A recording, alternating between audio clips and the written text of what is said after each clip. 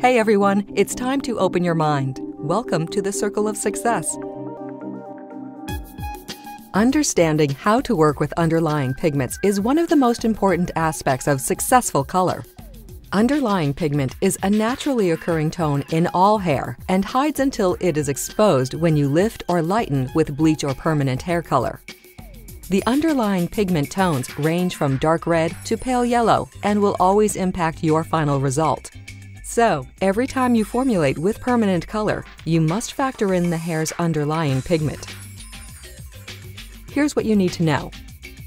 At level 1, the underlying pigment is dark red. At level 3, it's red.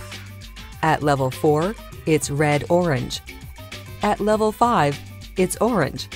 At level 6, it's orange-gold. At level 7, it's gold.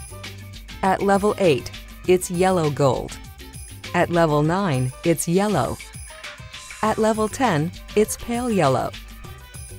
Depending on your target color, you will want to either neutralize or enhance these underlying pigments. Check out the Oya Color Circle for a clear understanding of how to neutralize unwanted tones by introducing the shades that are positioned opposite each other on the color circle. Here's an example of neutralizing underlying pigment in your formula. Your client's natural level is a 6 dark blonde with no gray, and she wants to be a level 8 light blonde without any warmth. Remember, at level 8, your underlying pigment is yellow gold. To achieve a natural result, you will add blue violet to your formula. Your formula will be 60 grams 8-01A plus 60 grams 20 volume, 6% Oya lotion. To enhance your result using the underlying pigment, let's use the same client, only now she wants her level 8 light blonde to be a warm, buttery result. The yellow gold underlying pigment will contribute to this, so your formula here would be 60 grams 8-04B plus 60 grams 20 volume, 6% Oya lotion.